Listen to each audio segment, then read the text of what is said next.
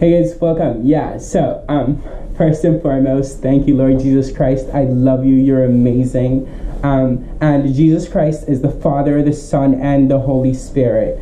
Now, like, I know there are a lot of Muslim viewers of this channel who probably actually make up the majority of the subscribers to this channel, and a couple of them said, like, thanks to Allah or praise Allah, and I still, like, loved their comment because, well, first of all, like, I grew up with, like, my childhood best friend as a Muslim while I was a Christian, but, you know, like, I respect what you choose to believe in. To me and what I know, and I'm 100% confident of this, more confident than the solution to the problem I'm going to provide you. Jesus is God. He's the only God, and he's the light, the way, and the truth.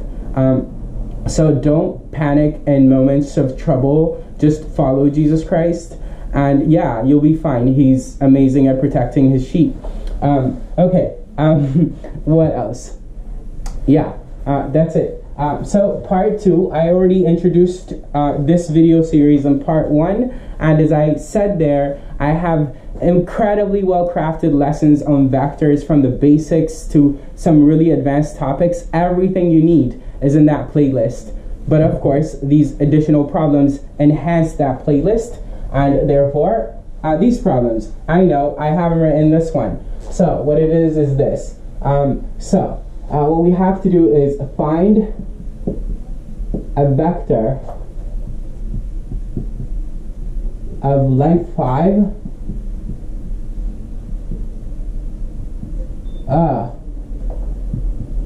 in the opposite direction of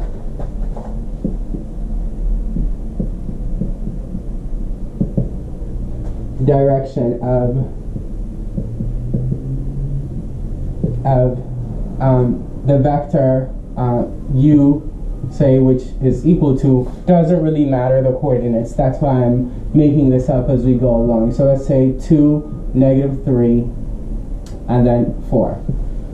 So find a vector of length 5 in the opposite direction of this vector. All right, cool. Now, immediately we know that -u is going to point in the opposite direction of the vector u. So yes, I can draw the vector u in the 3-dimensional coordinate plane, but other than, like, adding time to this video, there's no big value in that. So just follow that if this is the vector u, then and it points, let's say, this way, this is u. -u is of the same length but points in the exact opposite direction. So -u would be like this, right? And same length and same inclination, but in the exact opposite direction. So we want -u to begin, because one of the things that we have to do is make sure that this second vector we're coming up with is in the opposite direction of u. Okay, cool. So -u is this. -u is -2, -2, 3, and -4. This is -u. Got it? Okay, cool. Now, how do we ensure that this vector, which we know points in the opposite direction, is of length 5? I have an idea. Let's first make it a unit vector. Let's make it of length 1. And so we know from all those really good lessons that I, created a while back, we know how to make this a unit vector. So this will be a unit vector if we do -u over the length of u, right? -u over the length of u. And yes, the length of any vector is written with these double bars around the vector or single bars. It's like inconsistent in books, so I'll write it in single bars because it's less marker. Okay, less use of the marker. Okay, now how do we find the length of a vector in 3D? Turns out not very hard. So let me do it over here. So the length of the vector u is going to be equal to, sorry guys, it's going to be equal to the square root of, in this case, -2 squared, the x component squared, plus the y component squared, so that's 3 squared, no need to put that in the parentheses, 3 squared, and then plus -4 squared, alright? Okay. Okay. Very good. Okay. So what's that going to be? This is going to equal the square root of 4 plus 9 plus 16. Okay, 9 plus 16 I know is 25. Plus 4 is 29, so it's going to be the square root of 29. Right? So when we multiply negative u by the scalar 1 over the length of u, then we're going to make negative u a unit vector. Right? So I'm saying that this here now is going to equal 1 over the square root of 29, 1 over the length of u, times negative u. Times negative u we already have right here, so that's going to be times negative 2, 3, and negative 4. And again, from having watched those videos, you'd know how scalar multiplication works for vectors.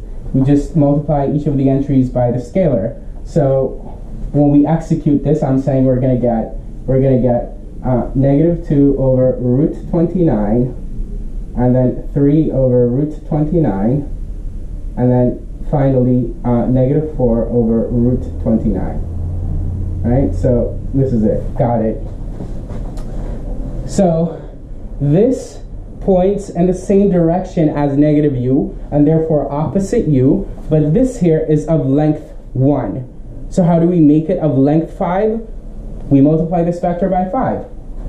So I just multiply by 5 means I could just put a 5 right here, and I could put a 5 right here, scalar multiplication. So our final answer, the answer to this question is one possibility of what this vector could be is negative 10 over square root of 29, and then 15 over square root of 29, and finally negative 20 over square root of 29. Right? Okay, cool. And let's get rid of this. So here we are. Yeah? Okay, cool. And I say one possibility because basically, like, we can keep this vector as long as it is and just shift it down or the other way, and so there are actually infinitely many vectors of length 5 in the opposite direction to this, right? But or we can give infinitely many answers. They're not infinitely many vectors. They're different from one another, but they're all the same vector. Yeah? Okay. All right, I hope you enjoyed this, and keep watching. Take care.